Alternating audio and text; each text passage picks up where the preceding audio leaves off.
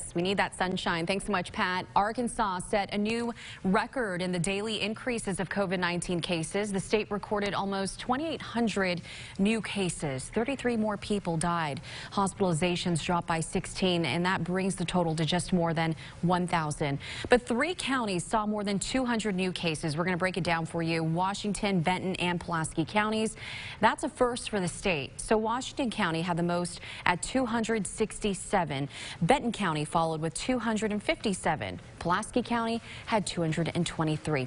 Now, because of the rising number of COVID-19 cases, Governor Asa Hutchinson announced Arkansas will adopt the CDC's new guidelines on coronavirus quarantine timelines.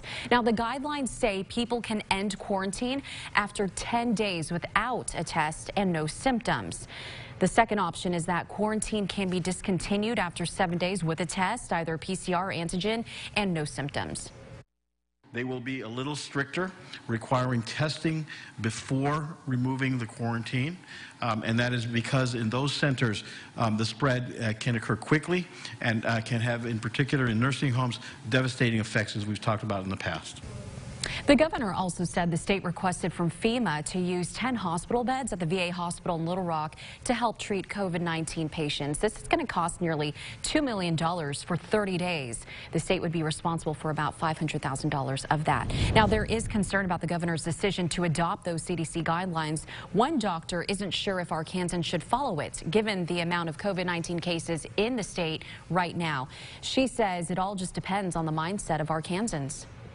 If we have more people actually quarantining because it's something they can do, then it might help drive our numbers down. You know, it's an unknown. Yeah, so Dr. Marty Sharkey, she also says when it comes to school, this shortened recommendation may help with attendance. Increasing the risk of COVID-19 is a possible trade-off. A 14th Arkansas lawmaker tested positive for the coronavirus. Republican Senator Ron Caldwell says he tested positive for the virus last week. He's been at home isolating. His wife has also tested positive for COVID and is in the hospital. Caldwell represents District 23, which covers the Wynn area.